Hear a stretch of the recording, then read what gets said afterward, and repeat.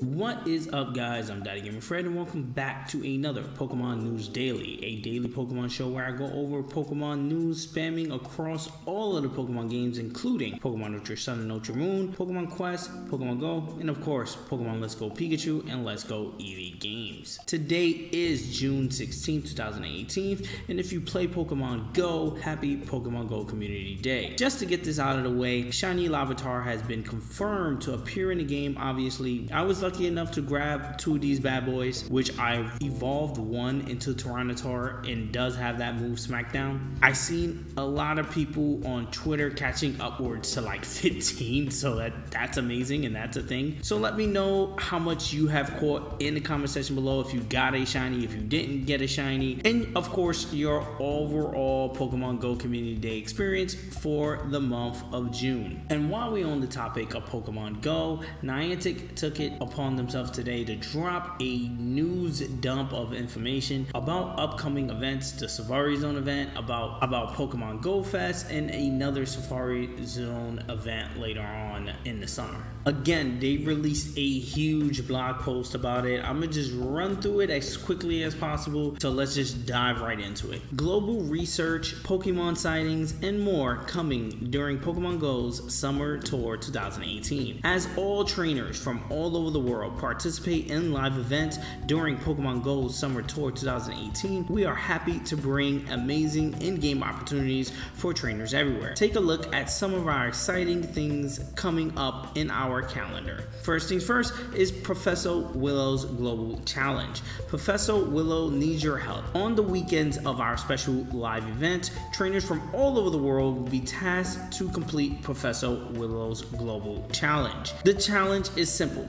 complete field research tasks. For the purpose of this challenge, the global community will be split into 4 parts: the Americas, Europe, the Middle East, and Africa, and the Asian Pacific region, and the main research site itself. Each area will have to complete a set number of field research tasks, and if the goals are met, trainers everywhere will be able to enjoy some amazing bonuses. There will be 3 opportunities to complete field research goals throughout the summer, so get ready to work together. At the end of each event, if all the goals are met for each area, an even bigger bonus will be unlocked, so stay tuned for more information on this exciting reward. We will let the professor explain it in his own words. So this is the professor talking from his words exactly. It says, "Thank you so much for your help in gathering important field research. Your amazing contribution has already furthered my work, and I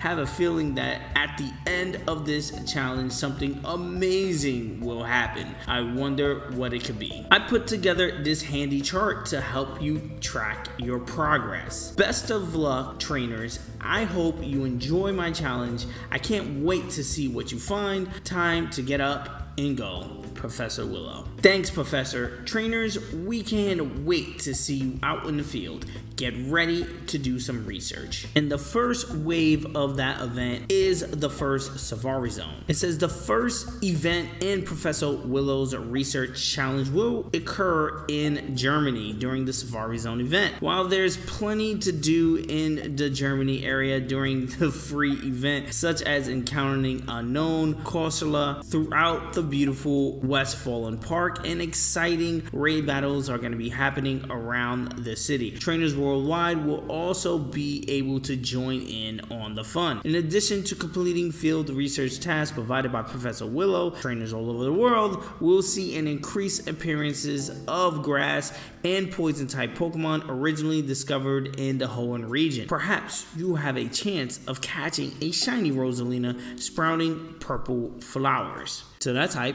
You got shiny Rosalina coming to the game. So mark your calendars for June 30th and July 1st to take advantage of this cool celebration. Celebrate Pokemon Go Fest around the world. Pokemon Go Fest 2018 on July 14th and July 15th will be the next stop for the fun. Trainers without a ticket to the event won't be able to see any Pokemon or Pokestops in the park, but Trampus, Feebas, and other Pokemon featured in and the habitats of Pokemon Go Fest will appear more frequently all over the world during that weekend. The cheering Pokemon Post and Minion, I'm probably saying that wrong, will also appear more frequently worldwide as trainers complete their theme-filled research tasks. Catching them will result in bonus Stardust, and lucky trainers might even discover their shiny variants. Now, again, 2 more shiny Pokemon confirmed coming to Pokemon Go. The Alolan forms of Diglett and Geodude will be in on the fun too. So Alolan Diglett, Alolan Dugtrio, Alolan Geodude, Alolan Graveler, Alolan Golem are all coming to Pokemon Go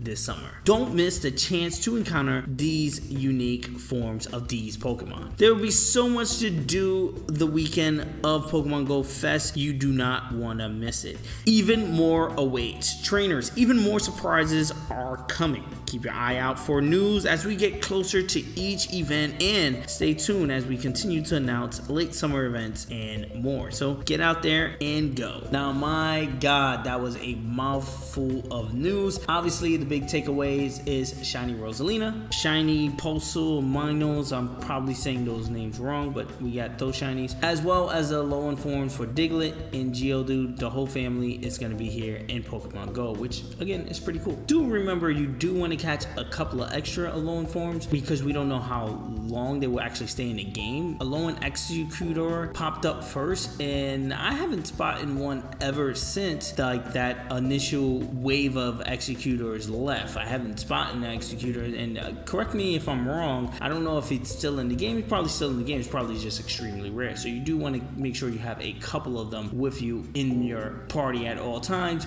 and especially because of the fact that you can transfer them over to Pokemon Let's Go Pikachu and Let's Go Eevee, and it's unconfirmed yet if those Pokemon will be catchable in those Alolan forms inside of the game without moving them from Pokemon Go to Let's Go. But again, just to be safe, make sure you have extras to send over to those games. And talking about Pokemon Let's Go Pikachu and Let's Go Eevee, on the official Pokemon Twitter today, they posted up screenshots about something very particular about the Pokemon Let's Go Pikachu and Let's Go Eevee games that they brushed over during the Nintendo Treehouse event about candies being a focus in a way that you can increase a Pokemon's EVs and IVs in the game. And I say EVs and IVs loosely, I'm probably wrong on that, correct me in the comments, but they basically strengthen your Pokemon. Kind of like what they do in Pokemon Go, but Pokemon Go is kind of a general sense of it, because in the Let's Go games, what's different is that there's a whole bunch of different type of candy, while in the